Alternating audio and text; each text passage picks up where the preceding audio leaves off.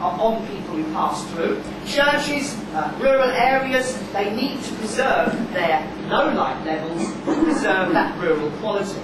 And this is also important.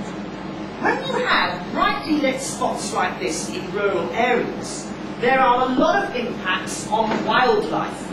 We are only beginning to understand the huge number of impacts that lighting at night is having on flora and fauna. We haven't even really scratched the surface. More and more research projects are looking at it. The disruption of the daily life cycles of birds, insects, and animals.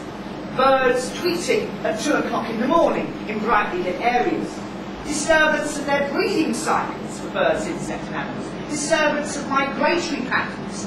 Large flocks of birds changing their traditional paths because of lighting, and visual distraction to birds and insects by very bright lighting.